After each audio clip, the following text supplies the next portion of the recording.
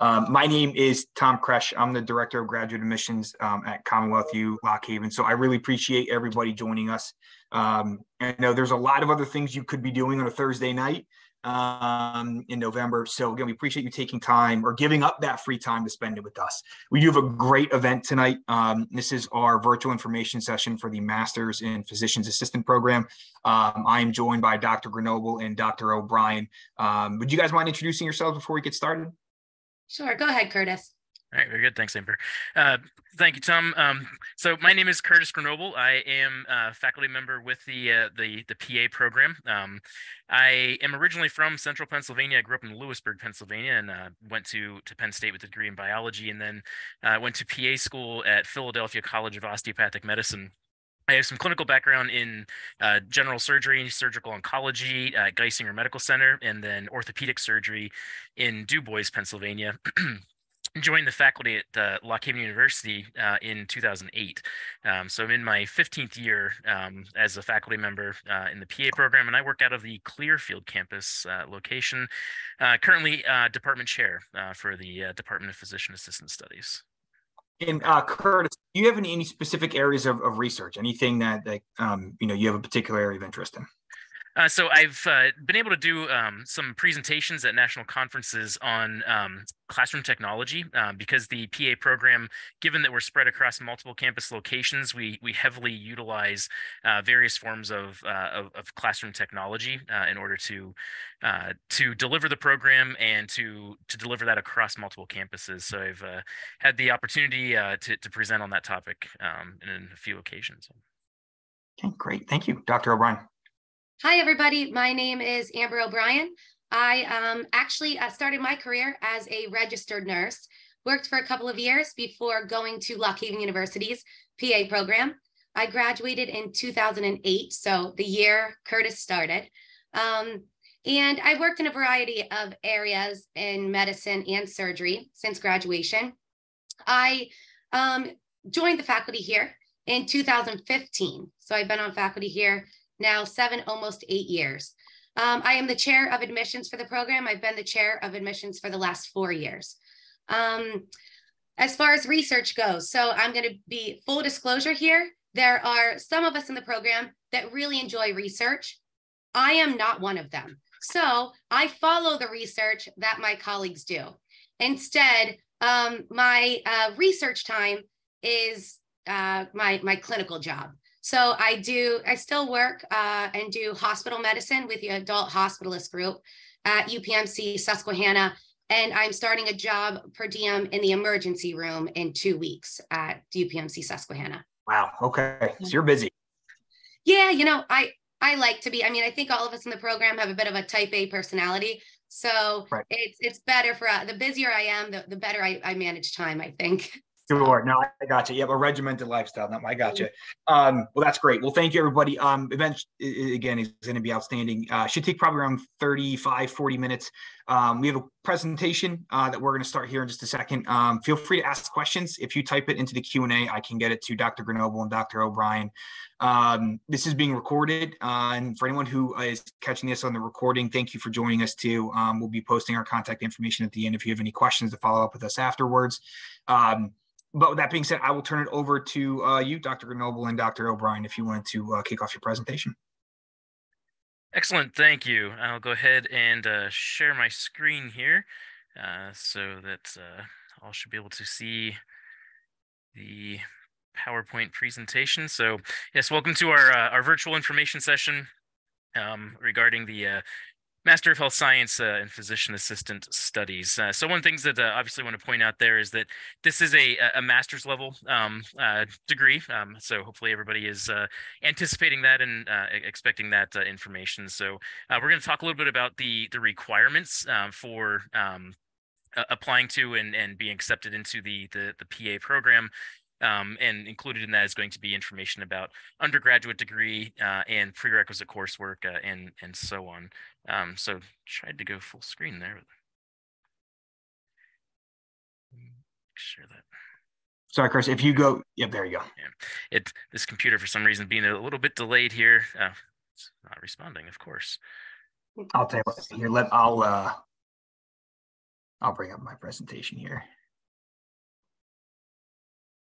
Let's see. This is how we conduct our interviews for those joining us. This is how we conduct our interviews too for the program. So we're used to, used to these glitches and trying to figure it out as we go.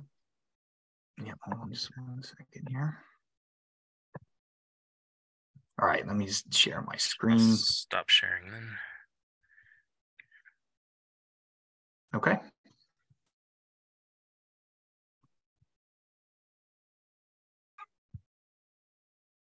Yeah, if you go to advance to the, actually, I will just point out here that what you see on this slide is an anatomage table.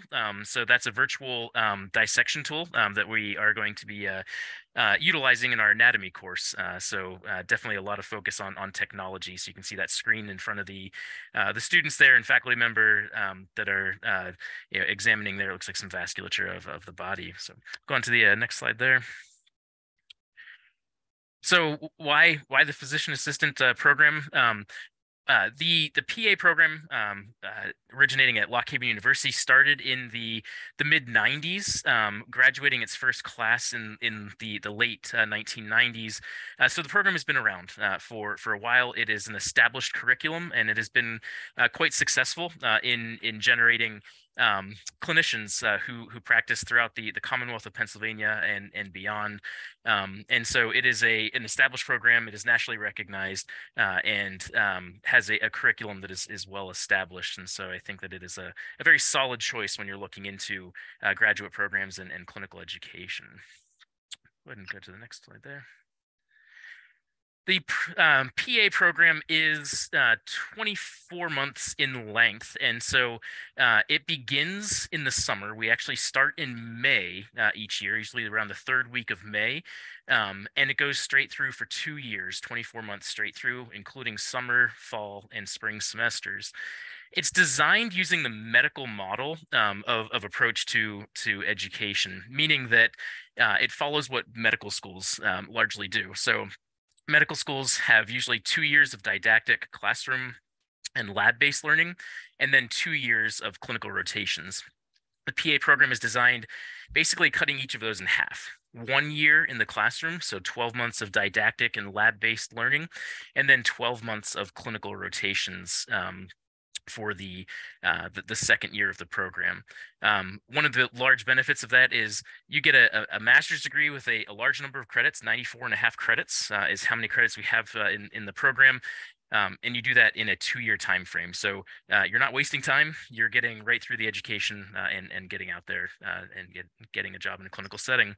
We do follow a modular format to our curriculum for the didactic phase, the first year of the program, meaning that we package the curriculum based on organ systems or medical specialties. So we'll have modules like cardiology, pulmonology, nephrology, and then in our last semester, we do some of the medical specialties, things like surgery, emergency medicine, and so on.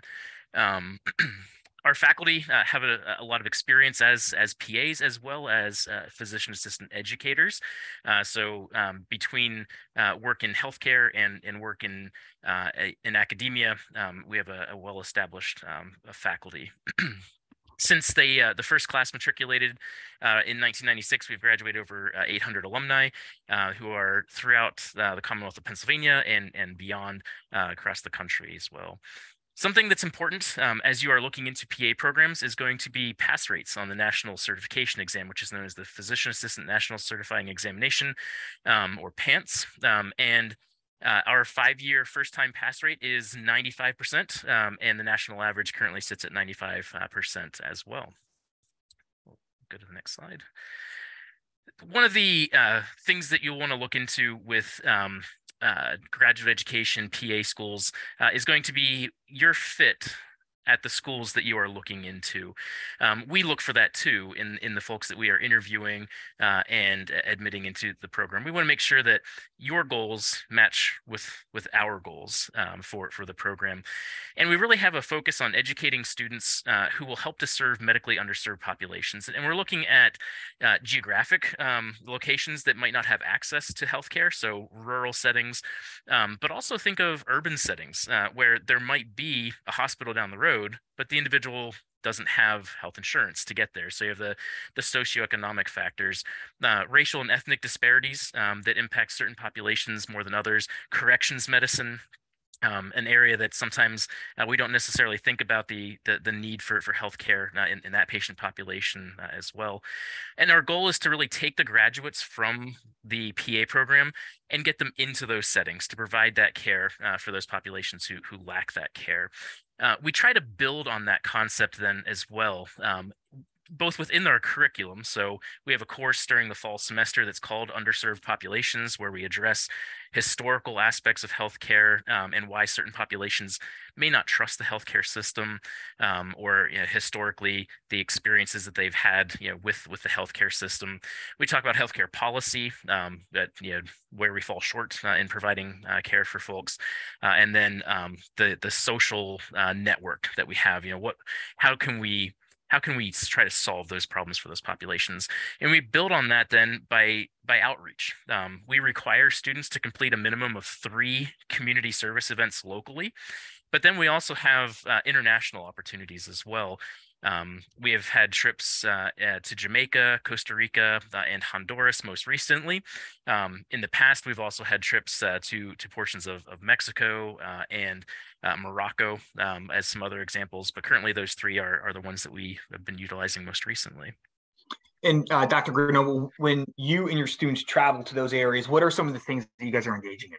Yeah, so one of the things that we have found is that the education is huge for some of these populations. So, for example, even oral hygiene, brushing of teeth and taking good care of teeth, or things about diet and exercise to manage chronic diseases like hypertension and diabetes, because some folks in these settings won't necessarily have access to or the financial means to access insulin or keep insulin in a refrigerator because they don't even have electricity, and so education about how they can manage those diseases, or prevent those diseases from occurring in the first place. We will do some general health screening as well, so basic physical exams, and some basic diagnostics are something that we can take with us. The challenge there is if you find something, referring that person because they just may not have access. So our goal is really to utilize the kind of more basic tools that we have available to us, identify risk factors, and help to mitigate the potential detrimental effects of those diseases. So, okay, thank you. So our program is offered at multiple campus locations. Again, you see that anatomage table that is there at the on the left side of this slide. We utilize a lot of technology in order to deliver the program across the multiple locations. So we do not recreate the program at each of those campus locations. Instead, we take the same curriculum and deliver it simultaneously across those locations. So I'm based out of the Clearfield campus location. So I might have a lecture, for example, tomorrow morning I have a lecture at 9 a.m. I'll have my lecture from 9 to 10, and then I'm giving that lecture real time to all 3 campus locations. So the Clearfield students are in front of me as I'm delivering that, but I see screens in front of me where the Harrisburg and Lock Haven campuses will be pictured, and I'm lecturing to them at the same time. They have microphones at their seats so they can interact with me. They see me right in front of them. They see my computer content, and if they have a question or a comment, they can push a button on their microphone, and it's fully interactive as the lecture is being delivered. The next lecture then might be Amber lecturing from Lock Haven. And she would then do the same thing, switch cameras around, and now Amber's lecturing in Lock Haven. She's live in front of the Lock Haven crew, and we're sending that content out to the other campus locations. And so we're utilizing technology continuously to deliver that. Each campus has equivalent opportunities, so we make sure that students, regardless of what campus they are attending, have the same resources available to them. So we have dedicated classroom with state-of-the-art academic technology.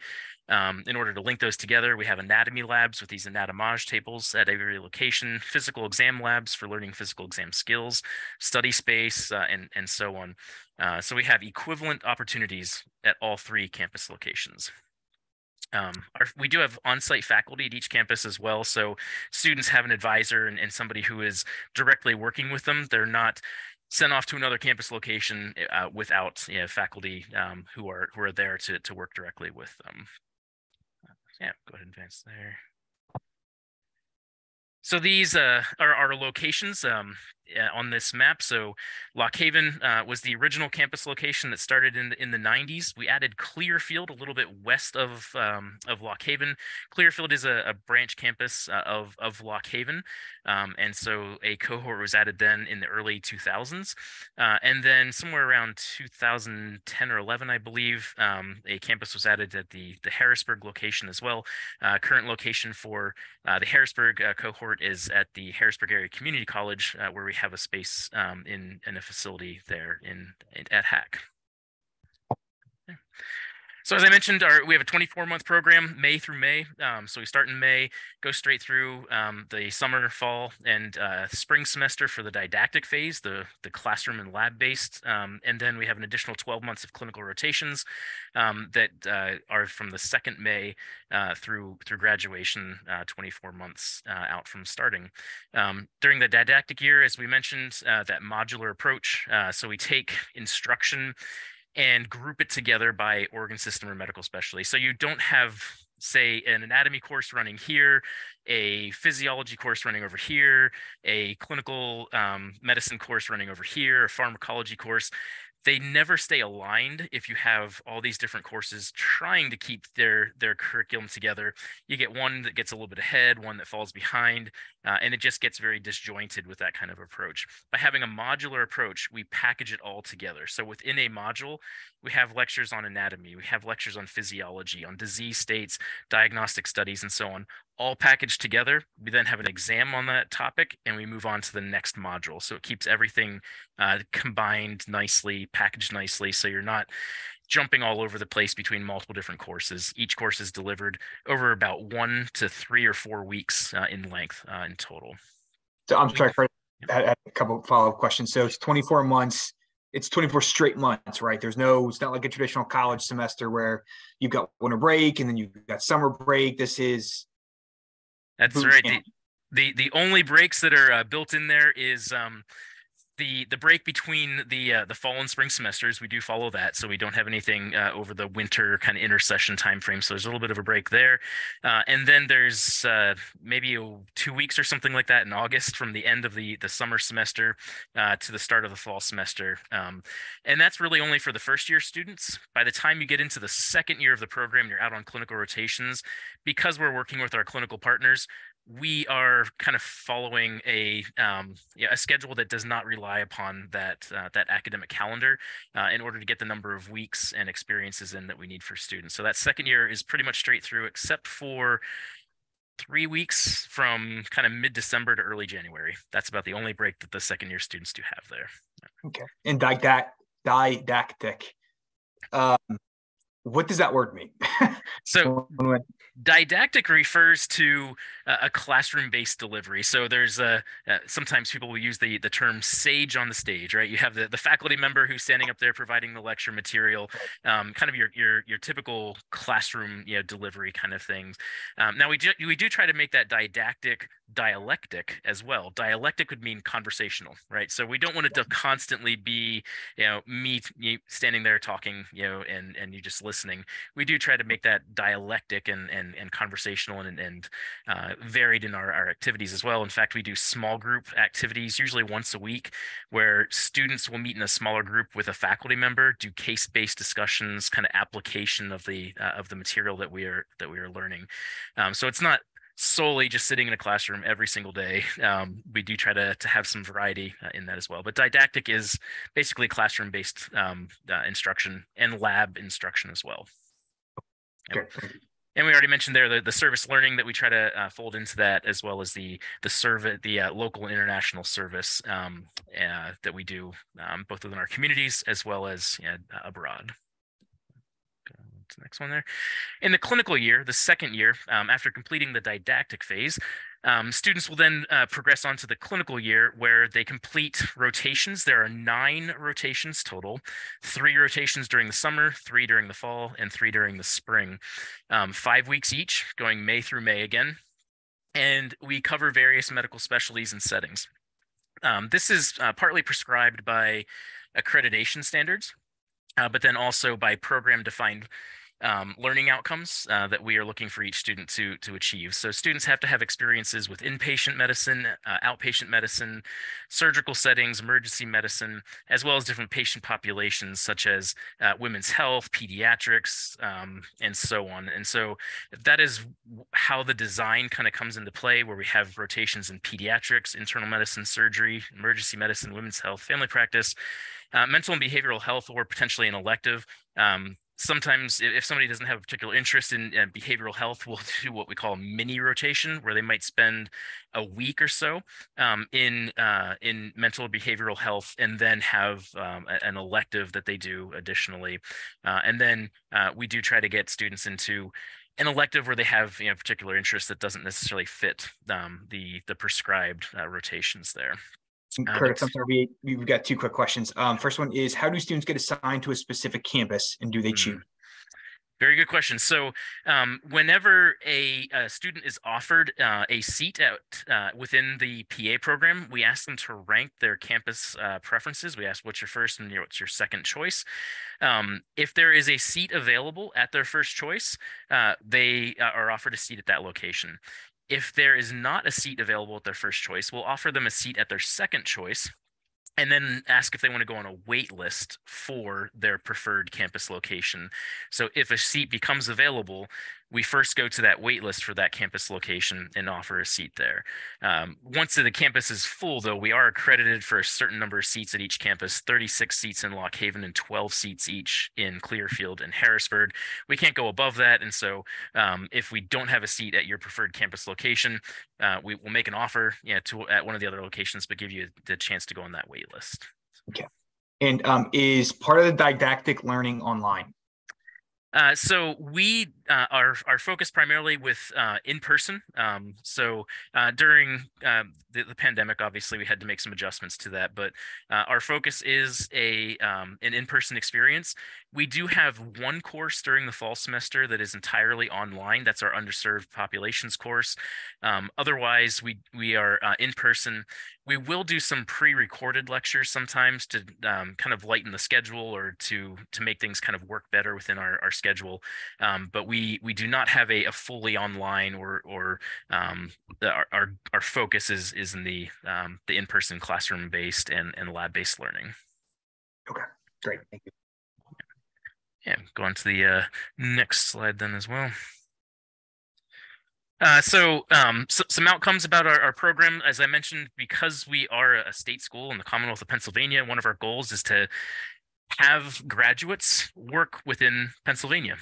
We have need for healthcare providers here within Pennsylvania, and so a goal of really taking those graduates and putting them into those settings that we talked about previously. So 60% of our graduates practicing in Pennsylvania, about 45% of them practice in primary care. And there was an article that was done a few years ago highlighting programs, medical education programs, that were successful in returning graduates to primary care type of settings. And Lock Haven University's PA program was actually identified as a school that was successful in doing that, gaining some national attention for those rates. And again, first time pass rate on the PANCE, the National Certification Exam, is 95%. So that is important, obviously, because if you complete the program, you want to be able to pass that certification exam so that you can work as a physician assistant. That is the first time pass rate. Students can take, upon graduating, can take the exam multiple times. And so when you look at our overall pass rate, it's over 99% who pass it on a second or a third attempt if necessary. And one of the things I love about this picture is those students have a sign there say, we want they want to serve the underserved, basically. So these are graduates or students who are meeting that mission that we have. And Curtis, I'm sorry, a couple more questions. One from Megan. How do exams work at the satellite locations? Will there be support staff there as well? That's a good question.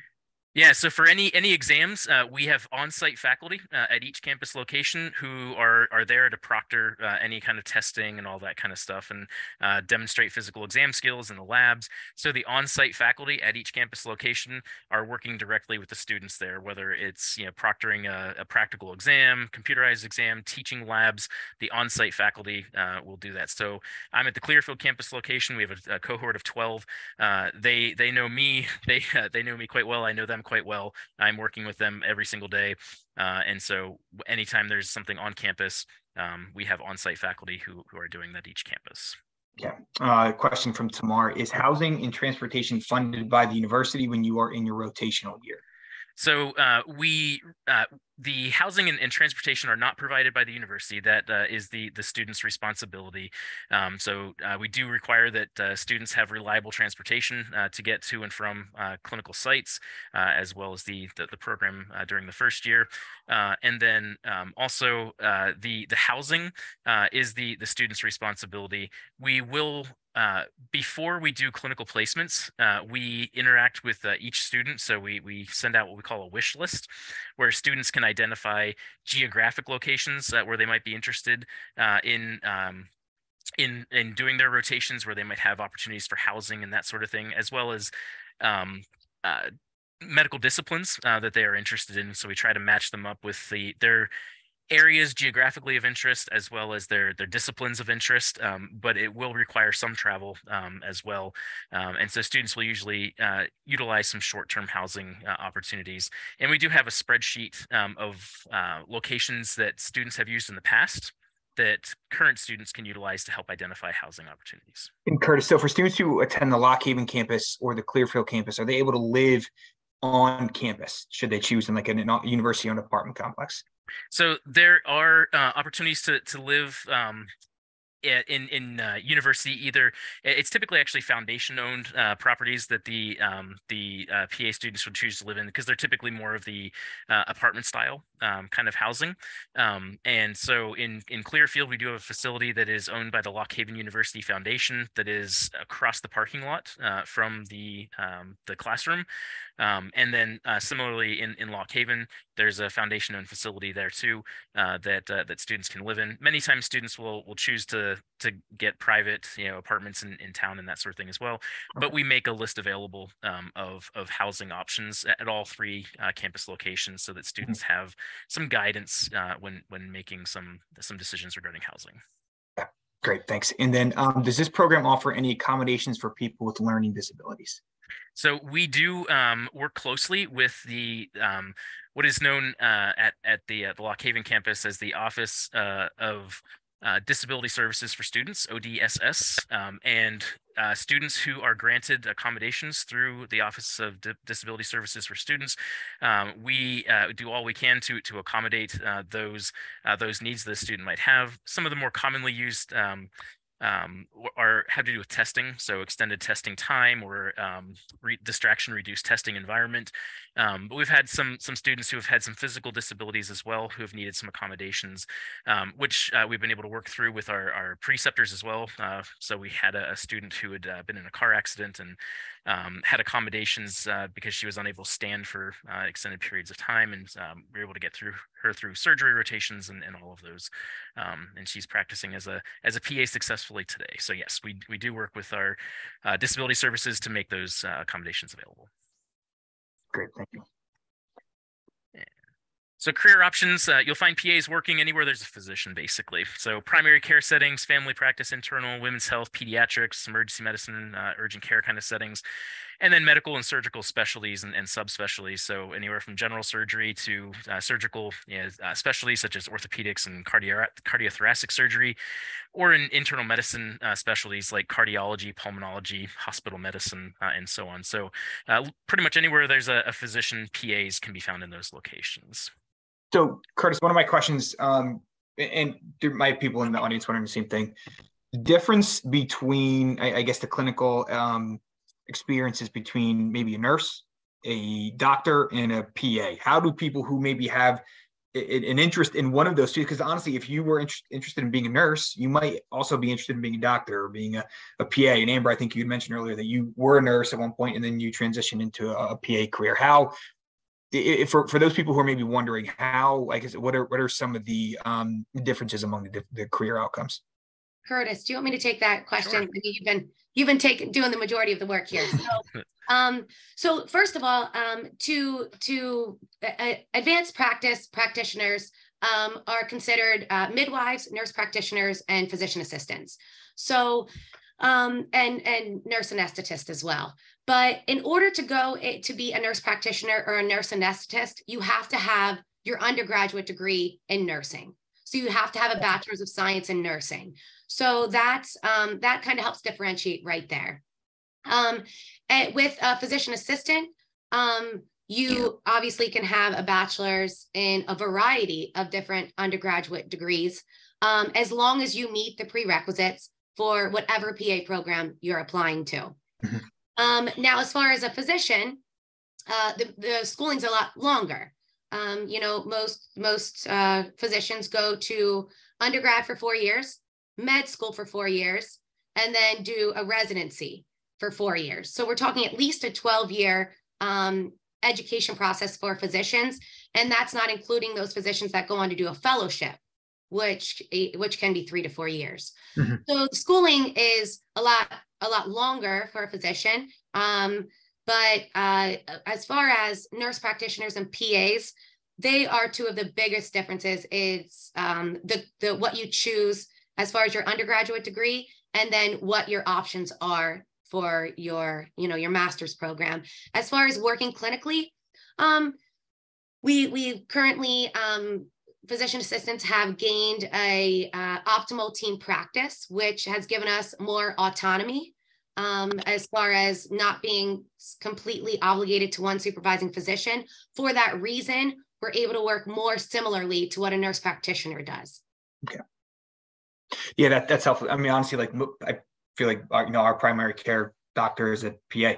I feel like I see that happening more often now. I would imagine it's one of the things we'll talk about when we get to the job outlook slide, which I think is coming up next, is the demand and how healthcare is changing, and how the PAs are becoming a more prominent part of healthcare in clinical situations. So Amber, you were a nurse and then switched to the roles of PA. So what went into your decision to switch roles? So interesting background. Me and my two sisters are all nurses. We all got our bachelor's of science in nursing.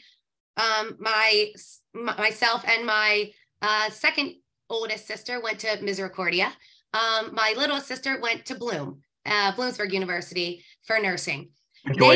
They both are nurse practitioners. My brother and I are both physician assistants.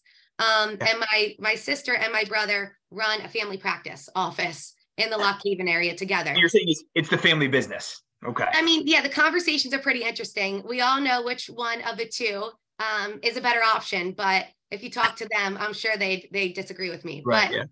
But anyway, so yeah, I was had my bachelor's of science in nursing. I was working at Hershey Medical Center doing inpatient trauma, and I decided that I wanted to be a more primary care provider for the patients that I was seeing. I wanted to be able to do more. I looked at both a nurse practitioner and a physician assistant. And at the time I was applying, that was in 2005, the physician assistants were found to be hired more in an inpatient setting, whereas nurse practitioners were hired more in family practice, pediatric, and women's health, which personally, I knew I was not interested in that. I knew that I liked the inpatient setting. Now today, I have to be honest with you, in our hospitalist group, we probably have an equal number of nurse practitioners and PAs working within the group. So times are different now, but at that time, the PA route, as far as job opportunities, was a better fit for me. Okay, good to know. Thanks. So on this slide, you can see some examples of where our recent graduates are working, some of the settings that they are working in. So as you can see, as we mentioned previously on the previous slide, can pretty much work in any medical discipline, and whether from primary care to specialty settings. So cardiology, sleep medicine.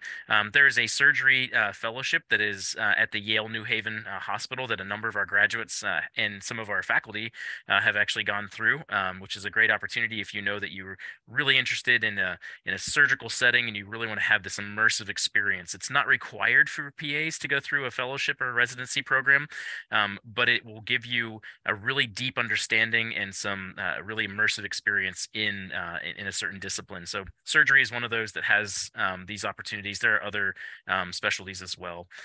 We have graduates in infectious disease, family practice, psychiatry. The list goes on certainly from there, from pretty much any medical specialty.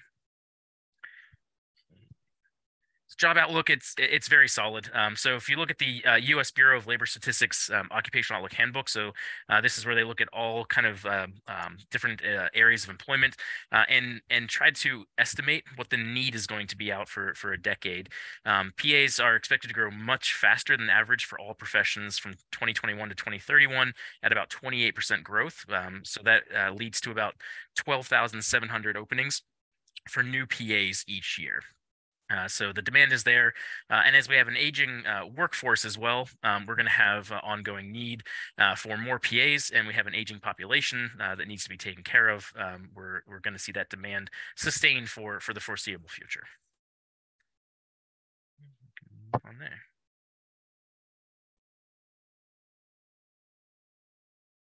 Amber, are you taking the application and admission process?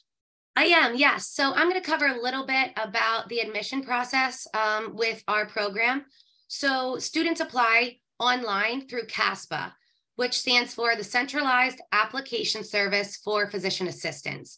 And then those applications come in. The application cycle runs from April through October. And these are the students that we're looking at to be accepted the following year, the following May. And we do review any student's application that meets the criteria, and then the faculty decide on which applicants we'd like to interview from that point. We do hold about 8 interview sessions a year, and they run from August through November. So we actually just finished our interview cycle for this upcoming May. College transcripts, our minimum overall GPA, as well as our minimum science GPA, is a 3.0. And then we definitely look for the applicant to have satisfactory completion of our prerequisite courses, which we'll talk about in the upcoming slides.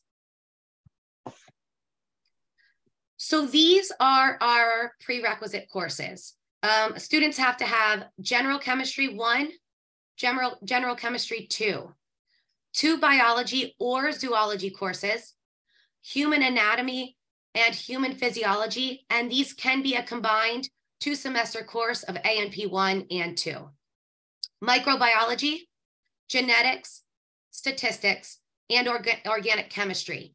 Now, one more thing about this slide is anatomy and physiology, as well as microbiology, have to be completed within 5 years of matriculation in the program. And we do have, we didn't just make that difficult for applicants that may be out of school for a longer period of time and then decide to apply. There is a reason behind that. Our anatomy course and our infectious disease course occurs in that first semester of the program. They are very intense courses, and those are those 2 courses are the courses that we see students struggle in the most. So we want to make sure they have that content most recently. Amber, we had some questions for you about the admission process. So Tamar had asked, what's the format of the interviews? Is it in person? Is it one-on-one, or is it virtual? So it's virtual. We started the virtual interviews, a couple of years ago when COVID had hit the world. And we wanted to continue. There was a huge need for medical providers. We wanted to continue the interview process. Obviously, we couldn't do it in person. So we do virtual interviews. We have 2 sessions each day. One lasts from 8 to 12. The other one is 1 to 5. And we start off by doing an introduction, which Curtis and I typically tag team to do those introductions. And then we do the interviews 1-to-1 with the students. So we use a breakout room feature where 2 faculty members will interview the applicant without any of the other applicants involved. So we do virtual, we do a group format, and then we do the individual interviews in a breakout, more individual format. Okay. What classes would be considered biology or zoology courses? So most of the time, general biology are the most common courses that we see. I am trying to think offhand of some of the other biology courses that we take. Now, some of the students take higher level biology courses, biology 300, 400 level course, and that would count for those two biology requirements also. But the two most common ones are general bio 1 and 2. And I'll just throw in there as well. Sometimes some schools don't have like Bio 1, Bio 2, or Intro to Bio 1 and 2. And some examples there would be like cellular biology, things that are going to be basic biology concepts are what our focus would be there to kind of lay that foundation of concepts. Is sometimes some of the higher level science courses can become so specialized in one area that you don't get a good foundation of concepts. And so a course that kind of is more general in its approach to biology would be the goal there. Okay. What are your options if you do not get accepted into the graduate program right away? So what we offer to students is if they do not get accepted, we encourage those students to reach out to us for feedback for why they didn't get accepted. And there are a variety of reasons. Sometimes the prerequisites are outstanding, and we want to make sure they complete those prerequisites with a B or better, which I should mention, all of these courses do have to be completed with a B or better in order to meet the prerequisite criteria. Another reason may be maybe we feel they need some more exposure, some maturity with exposure in the healthcare setting. Okay. Another reason may be interpersonal functioning, interviewing skills. And it's just a matter of practice and feedback regarding how they can do better during that interview and practice over that year to come back the following year and apply. So there are a variety of reasons students may not get accepted. And we do offer the opportunity for students to individually contact who interviewed them for feedback on how to strengthen it for the following year. There are, in addition, a lot of programs for students who either choose to take a gap year or have not gotten accepted and have that gap year. There are a variety of programs. I know, for instance, I just met with Temple University, who has one, and they focus on helping students maybe take the prerequisite courses that they needed over again, or taking some higher level science courses that will increase that GPA and give them a better chance of getting into the program. Okay. How many credits are required for organic chem? Three credits. Okay. Are community college credits accepted? As long as it's approved by the accrediting body of the United States, we accept any of the courses. Okay. And again, sorry, Tom, if there are any questions regarding that, we get a lot of emails from students saying, hey, I'm looking into this program to take this course. Is this an approved university? And we're able to give them that information if they aren't able to find it. Okay. Do any of the courses require a lab component? So we prefer labs, but they are not required. Okay. How many PCE hours are required for admission into the program? Patient care experience. I think, yeah, PCE, I think a lot of programs do abbreviate that, patient care experience, yeah. Yeah. So actually, we do not require a minimum amount of patient care experience to apply to our program. The reason for that is, like Curtis mentioned, we are a huge mission-based program. So we know that we're encouraging students from underserved areas to apply to the program. And sometimes it's very difficult for those students to get access to shadow or to a paid opportunity for patient care experience. With that said, most of our applicants do have about 40 hours on average of patient care experience, whether that be paid experience or shadowing with a physician assistant. Okay. Can we still apply if we have a couple of prerequisite courses pending or still outstanding as long as they are completed by the start date of the program? That is a very good question. It's a very good question. So yes, the short answer to that is yes. Yes, you can.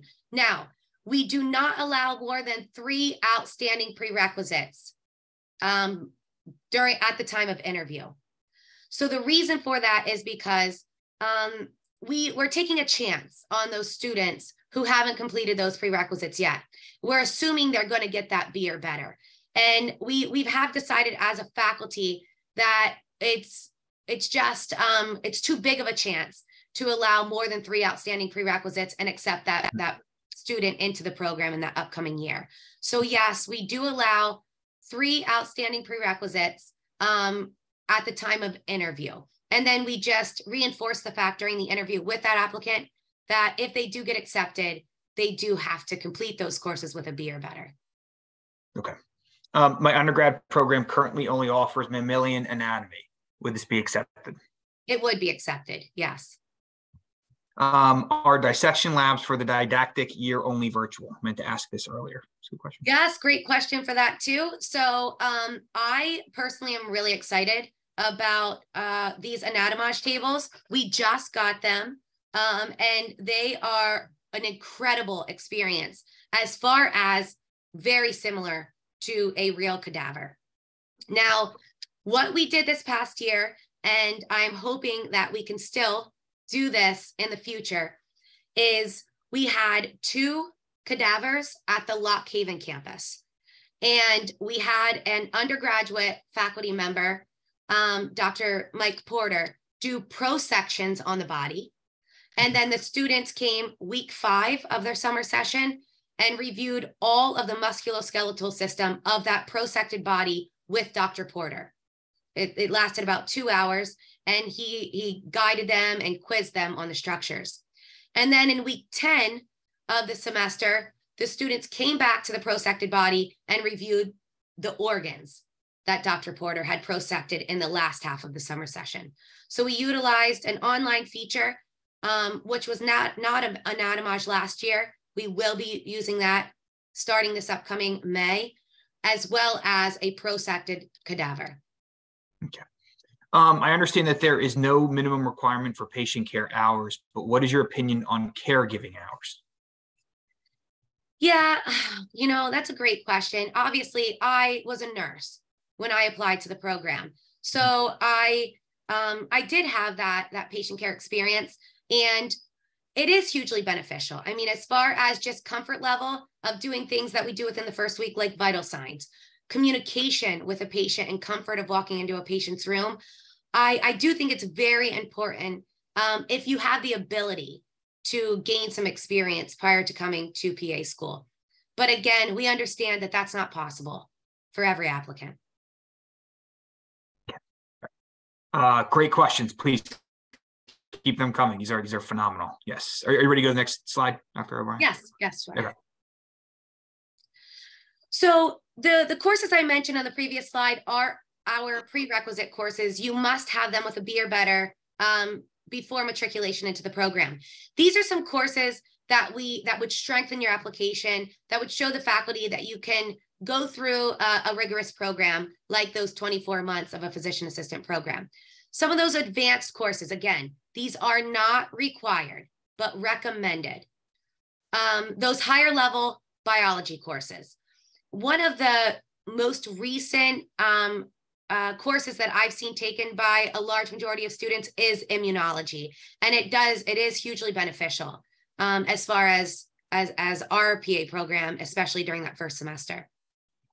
Higher level science, chemistry courses, physics 1 and 2, and then advanced courses in psychology and anatomy and physiology.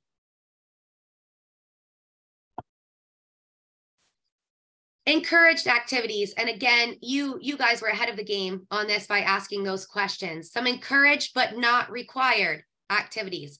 Shadowing with a physician assistant. And again, a couple of years ago, it was very hard for students to get in-person shadowing hours. So we did in the past see virtual shadowing, which we had to ask the students about that because that was a whole kind of learning curve for us as far as how that went. Most recently, students have been able to get more shadowing hours, those that have the opportunity to do so. Patient care experience, things that qualify: certified nursing assistant, EMT, we do see some paramedics, phlebotomy. So anything that gives you direct patient care would qualify as patient care experience. Service and volunteerism. We look for students. So we don't necessarily look for that student that has a 4.0 and has not really had a holistic approach to their undergraduate program. We look for students, yes, you have to meet those prerequisite requirements, but we look for students that engaged in service opportunities in their community, or maybe domestically, or maybe did mission trips abroad. So we do kind of give a little bit of extra credit for those students that do those additional things outside of the classroom. Underserved exposure, Curtis already touched on this. Our mission is to bring students from underserved areas and place them back in clinical practice in those areas. And then students that are involved in research during their undergraduate or during their gap year or postgraduate studies. Amber, shadowing with NPs and MDs good as well? So that's a great question, Tom. We strongly encourage it to be a PA because that's the only way they truly know what a PA does, is by directly shadowing them. If a student comes in and has shadowed a nurse practitioner or a physician and that's their only shadowing, we may ask them, what did you learn? What kind of shadowing experience was that? And if it's a quality experience, well, then of course, we'll recognize that as well. But again, directly shadowing a PA is really how a student sees what we do every day in our clinical work. Okay, great, thank you.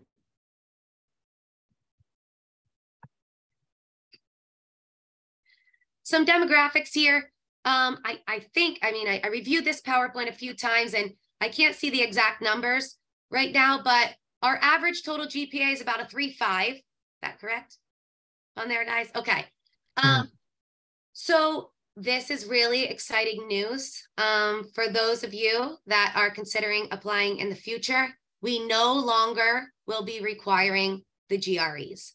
So those numbers aren't really important for you as you prep to apply to our PA program.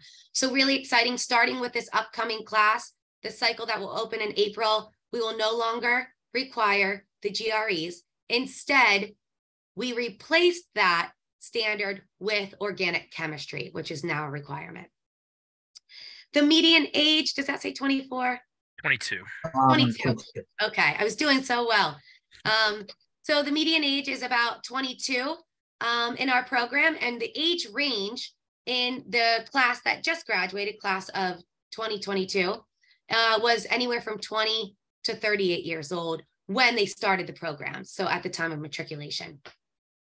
As far as acceptance goes, about 68% of our students in the class of 2022 were from Pennsylvania. About 32% were from out of state.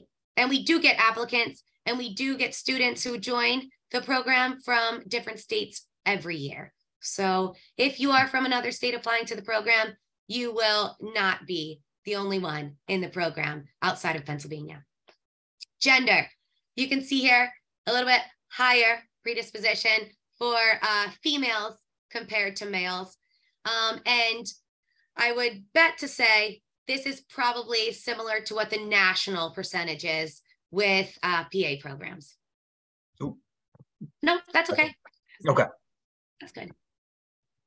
And then this is our contact information. Again, you can feel free to reach out to us at any time. If you didn't think of any questions during this session, and in a couple of days you do, feel free to reach out to us. We're very familiar with students with questions, especially when they're preparing to apply and during the application cycle. Okay, I know we have some questions here. I'm just going to go ahead and stop my share. In case it wasn't obvious, the Lock Haven mascot is a bald eagle. cool. I think there's an eagle in some form on just about every single slide there. So continuing with the questions here, when would you recommend shadowing a PA? I'm asking because I'm currently a freshman year of undergraduate. Anytime you have the opportunity to shadow, I think you take advantage of it.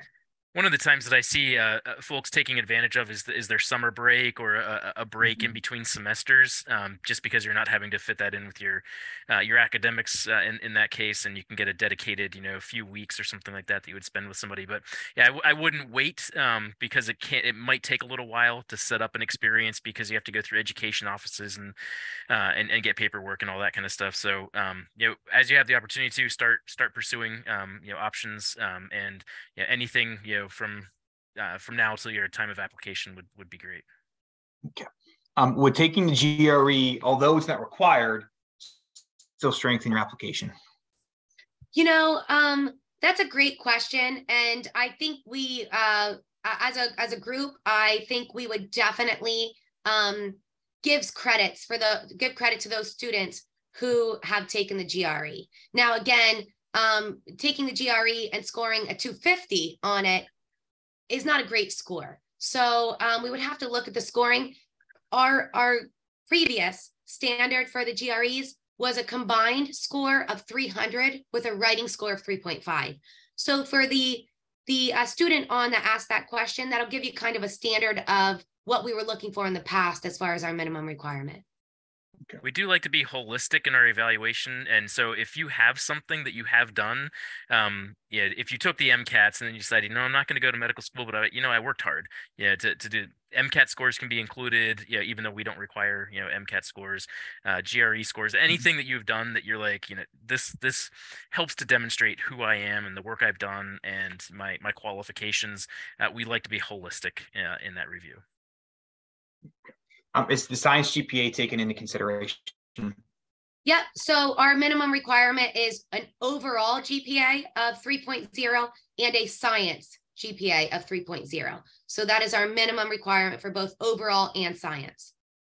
And some recent research has actually shown science GPA to be closely correlated to success in PA programs. And so it does receive its own focus as we review applications. That's going to be among the best predictors, I would imagine, for success in the program. Yep. Yep. How would you go about shadowing? How do you get it approved? So that really, so there are a variety of ways students go about. Sometimes they know somebody individually, they have a personal connection, or they know somebody who knows somebody and they try to reach out to try to get some shadowing hours. Another option would be if it's a larger organization, reach out to the coordinator. They always have a student coordinator in these larger organizations. Reach out via email. Sometimes you have to do it multiple times. Don't afraid to be annoying with those things. But don't tell the student coordinator I said that. But sometimes you do have to kind of bug them over and over again. But that's another way to meet some of those shadowing hours, is just to do a general email to the student coordinator and say, hey, listen, I want to apply to PA school and I'm looking for some shadowing hours. Sometimes, wherever you go for a provider, if they have, PAs there, see if you can talk with them. The education offices at larger facilities, though, are going to be kind of where you need to start in those bigger facilities. Yeah. Okay. I'm currently a junior at Lock Haven and taking Intro to Organic Chemistry. I plan to graduate in May 2024. Will I have to take Organic Chemistry 1 along with that? No. Intro to Organic Chemistry will meet our organic chemistry requirement. Okay. If we have a course we would like to have reviewed to be sure it would be counted as a prerequisite, can we reach out to one of you, or who do we reach out to if not? You can reach out to any of us. Yes, we do that all the time. I would recommend Dr. Grenoble or Dr. O'Brien, and probably not me as much. I don't know that my input is going to have as much value. Is there any preference given to current Lock Haven students in the application review process? So if you're a current Lock Haven student, then what we do is if you meet the prerequisite requirement, you have a guaranteed interview. Okay. That is not a guaranteed acceptance, but if you do meet the requirements that we just spoke about, then we do offer an interview. Would that be guaranteed as well for Bloomsburg and Mansfield students? So Curtis probably could vouch for this. I think we probably would extend that to those to those universities as well. My PA will let me. I was just unsure if there was anything I needed to do through the campus. So I think her cycling back to basically how would a student identify the job shadowing? Does any of that shadowing need to be Verified. verified, right? Yeah. We do not require any kind of verification. We go kind of an honor system, for those shadowing experiences. Do know that CASPA does monitor things, and if they see irregularities, they will actually basically kick a person's application out. So please be honest, about the experiences that you do have. But we do not require any kind of approval in advance. We don't require documentation or anything like that. You simply document it in your CASPA application. So no need to get it pre-approved. Okay. If I have a master's degree, will my graduate school GPA be factored into the overall GPA? Good question. Yes, and CASPA does all of our verification of application and GPA. So they kind of do that work for us, and then they submit it to us once it's verified. Another thing I'll throw into that as well is that CASPA does an overall GPA calculation. They do a per semester GPA calculation, or say per year, I guess I should say. So like freshman, sophomore, junior. And then they do post-baccalaureate and so on. And one of the things that we will look for as well is trends. So, say somebody struggled their freshman year and they dug a little bit of a hole for themselves, but they really progressed through and they showed evidence that as they took some of those additional higher level science courses and maybe even went into a master's degree, they really demonstrated that who I was my freshman year is not who I am today. We look at that chronological progression of GPA and coursework and such as well. How many applications do you get each cycle? Yeah, so great question. We get about 5 applicants each cycle, and then we interview about 200 applicants, and that's kind of just a solid number to remember, give or take a few, but over the last couple of years that's been the consistent numbers. So did you say that you interview 200? Yeah, for 60 seats. Okay. Yeah, these are outstanding questions. I think I started this by saying I think we might go 30 or 35 minutes at clocking in at a solid hour here. Yeah, I mean, if you get any additional questions, those students they don't even have to come to the interview if they get an interview. I mean, this is basically what we do for the first hour. It's all the questions that they asked. Yeah, this is great.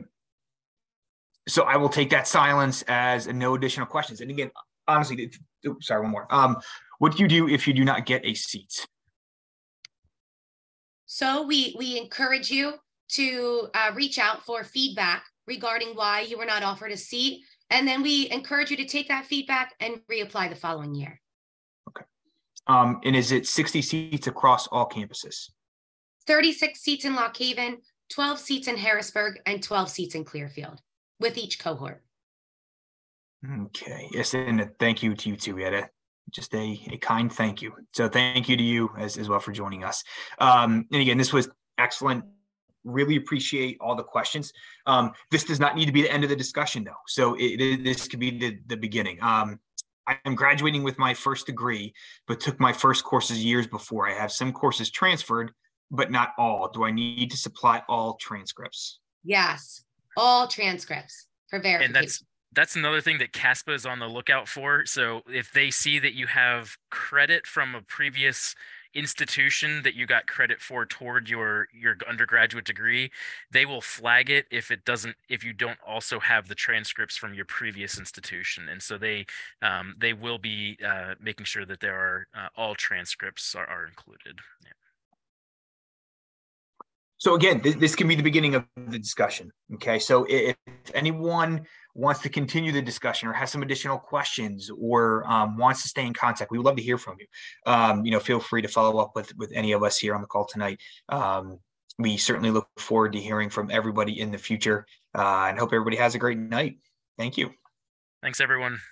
Bye, everybody.